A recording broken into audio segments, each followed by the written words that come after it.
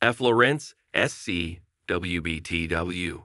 A Florence man remains in serious condition after being bitten by the world's most venomous snake, one of 14 that were eventually euthanized, authorities said Monday night.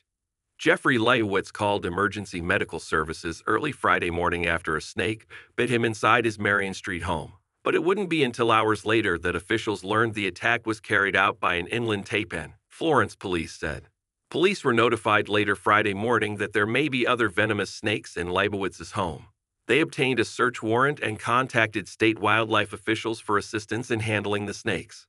The search yielded 2 cats and 14 snakes, including 1 green mamba, 2 gaboon vipers, 1 fer de lace, 1 death adder, 1 eastern diamondback rattlesnake, 2 black forest cobras, 2 adult rattlesnakes, species unknown, 2 neotropical rattlesnakes, 1 small rattlesnake, species unknown, and 1 inland taipan.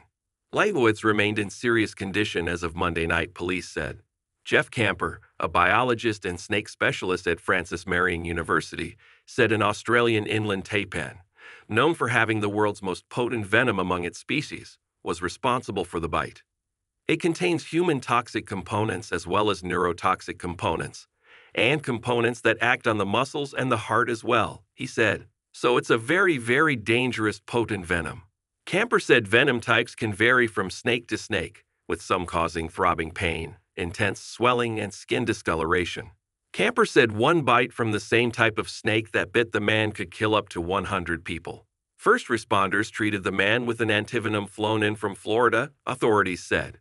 Camper said Leibowitz could be facing a long recovery.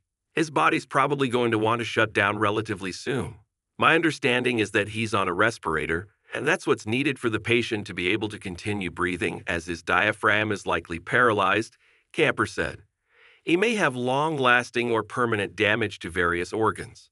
Florence police said there aren't any state laws prohibiting the possession of the animals, but selling, transporting, and rehoming them could violate state regulations. Officials contacted several facilities including Riverbanks Zoo in Colombia, Alligator Adventure, Reptile Lagoon, and Edisto Island Serpentarium to find temporary holdings and proper care for the snakes. None of them could accept the snakes due to unknown health and environmental concerns, such as their living conditions and potential illnesses. Speaking with the facility experts and SCDNR, it was determined that the current habitats for these snakes was unsuitable and unsafe, police said. A family member of the owner took possession of the animals and signed a voluntary surrender form, giving them over to Florence police for euthanasia. Florence Police Department attempted to have these animals collected by numerous professional facilities so that they would not be euthanized, but instead could be studied or displayed in a professional environment, police said in an email Tuesday morning. Since these facilities would not do that, our only course of action was to have them euthanized.